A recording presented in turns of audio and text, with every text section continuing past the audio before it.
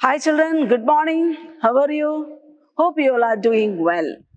Okay, today we are going to start the second lesson, Factors Promoting the Growth of Nationalism and the Foundation of the International Congress. Okay, what do you know about nationalism? Nationalism is a feeling of oneness, togetherness, common consciousness based on historical, linguistic, political, social, cultural, and many factors in the state. Okay, that is what we mean nationalism. Now, what are the factors that led to the promotion of the growth of nationalism? There are many factors given in the text, like economic exploitations in India, then repressive policies of Lord Lytton, then rise of middle class. All these are given in the text. But children, now the syllabus is reduced, so we don't need to learn all that. We need to learn only the socio-religious reform movement, then the social reformers, then about the role of the press, then we need to learn about the Indian Association and East India Association and the immediate objectives of the INC, or we call it as Indian National Congress. These are the things only we need to learn from this lesson. So, what are the factors that led to the rise of nationalism? That is, we learn the socio-religious reform movement. So, when we talk about the socio-religious reform movement, in the 19th century, the educated Indians, they understood that the Indian society has to be reformed. So they started various reform movement.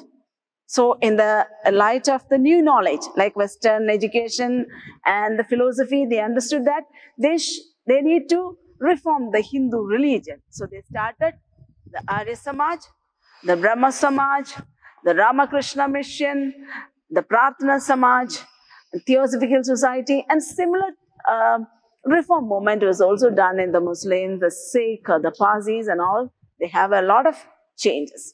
Now, in the religious sphere, they wanted to attack the superstitions, the blind beliefs, the polygamy, and also they wanted to abolish the hereditary priesthood. When it comes to the social reforms, they wanted to abolish the caste system, the untouchability, the female infanticide, and all this to be banned.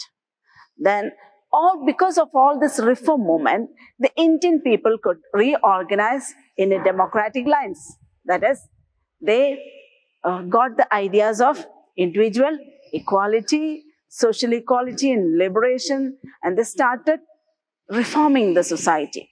So there was a rapid development in the minds of the people. That means they got a self-confidence, a self-respect, and the spirit of this patriotism started growing in the minds of the Indian people.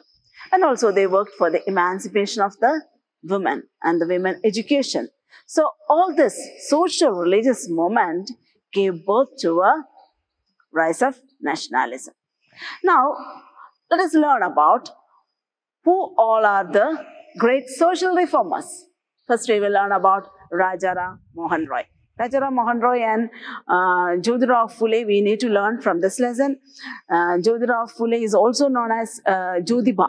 Okay, sometimes the question can come, what are the contributions of Jyotiba Phule? That time don't say that we didn't learn about Jyotiba Phule, we learned only about Jyotirao Phule. It's not like that.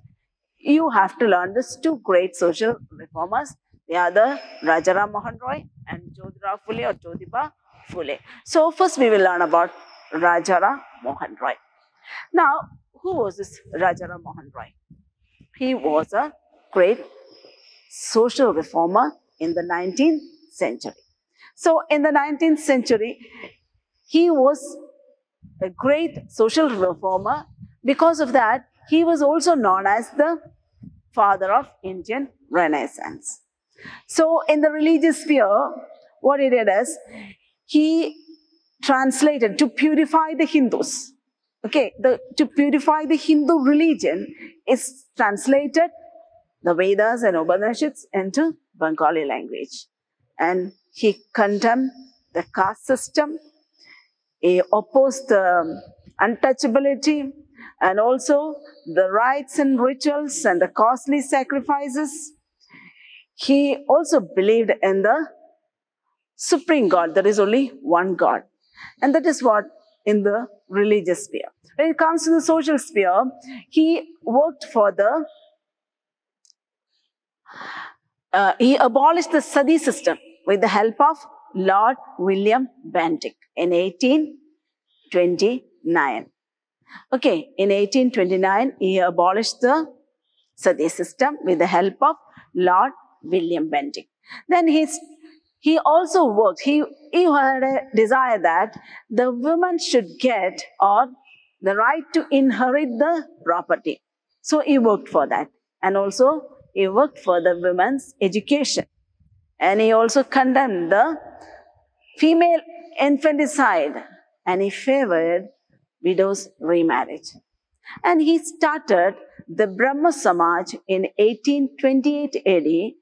In that his idols was, he denounced the idol worship. He also wanted to abolish the untouchability. And he spread or he started many schools to improve the education of the masses. That is what his contribution. So, he was against the rigid caste system. He worked for the upliftment of the women. At the same time, he desired that women should inherit the hereditary property. Okay, then he worked for their remarriage. He favored the remarriage, widows' remarriage, and he was against the female infanticide and against the Sati system. Then comes the next personality is the Jyotirao Phule, or we can say that Jyotiba Phule. He was an activist, a thinker, a great social reformer, and worked for the upliftment of the women and the lower caste people. So he took a lot of effort to educate the women. So he started a movement. He founded Socio-religious Samaj in 1873 AD, and in that he worked for the Shudras and Adi Shudras. That means he worked for the lower caste people that they should come in the front.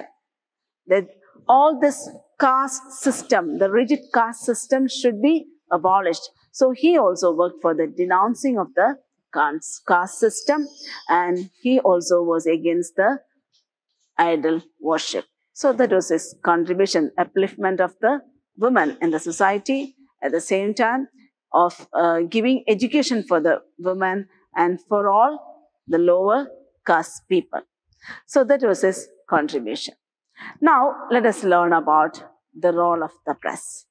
What do you know about the role of the press? When we talk about the role of the press, can you tell which is the first newspaper in India? Which is the first newspaper in India? The first newspaper was started in 1780, that was the Bengal Gazette. Why these newspapers are for? This newspaper is another means of communication that gave much importance to the Indian society. That says that this newspaper or the communication brought the people closer. That means even the people who are abroad or people who are far from the places or staying in other countries, or the communication brought them closer. So another thing, this is a platform, it's a forum for giving their public opinion. So they started many newspapers. So the first newspaper was the Bengal Gazette, just started in 1780 AD. Then comes another two newspapers started by Rajaram Mohan Roy, that is Sambad Kaumadi and Miratul Akbar, that is in Persian language. This also started for the betterment of the people. Then Dadabhai Nauroji, another great social reformer, he's also started Ras Daftar. Then Ishwar Chandra Vidyasagar started Sham Prakash. That was also giving all these newspapers are started to criticize the unjust policies of the British and to liberate the Indian people. And now let us learn about the associations. There are many associations started for the rise of nationalism. Among that, we need to learn only two associations, that is East India Association and the Indian Association. The East India Association started in 1866 AD by Dadabhai Nauroji. You know for what they started? Actually, to abolish the textile duty and to withdraw the Vernacular Press Act. They started this East India Association. Now, Indian Association. Why? They started the Indian Association. Who started the Indian Association? It is started by Surendranath Banerjee in 1876 AD. So, there is a gap of 10 years. 1866 East India Association, 1876 Indian Association. So, East India Association started by Dadabhai Nauroji and Indian Association by Surendranath Banerjee. So, all these associations are started for the benefit of the Indian people. Okay. Now, let us learn about the Indian National Conference. When we talk about the Indian National Conference, when was the origin of the Indian National Congress? So, the Indian National Congress was started in 1883, 31st March by A.O. Hume. He is an ICS officer. So, he called out all the graduates of the Calcutta University to join this movement or organization for the regeneration of India. So, around 50 prominent 50 members or 50 graduates joined here. At the same time, some of the prominent members like Surendranath Banerjee, Dadabhai Nauroji, Badruddin Tyabji, W.C. Banerjee, all these prominent members also joined with him. And he started this Indian National Congress with the help of Lord Dufferin, the then Viceroy. Later on, this A.O. he called out for a meeting in 1885. That time, he called out in Pune, but that time there was a cholera broke out. And due to the cholera broke out, they had to shift this meeting. So they shifted this in the same year, 1885, December 28 to 30, in Gokul Das Tejpal Sanskrit College in Mumbai. So, there they had the meeting formally, and there they selected the first Indian National Congress was formally organized, and the first president was W.C. Banerjee. So, in this meeting, the first meeting, a lot of eminent or the prominent Britishers also were attended. Many of the British people attended this meeting, the first session, the second session, and all the sessions they attended this meeting. But gradually, they understood that the Indian people started to unite. So, this was not liked by the Britishers because that gave a dissatisfaction among the British rulers. So, in 1887, the British made microscopic obstacles for this International Congress. Now, the immediate objectives of the International Congress.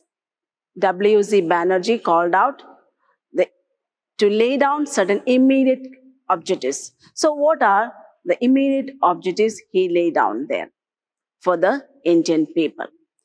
To enable the national workers from all parts of India to become personally known to each other, to end all racial, religious and provincial prejudice, and to promote feeling of national unity among all the patriots of the country, to promote friendly relations between the Hindus and the Muslims, to formulate popular opinion on vital Indian problems and to present this before the government, to create, train and organize a strong body of public opinion in the country.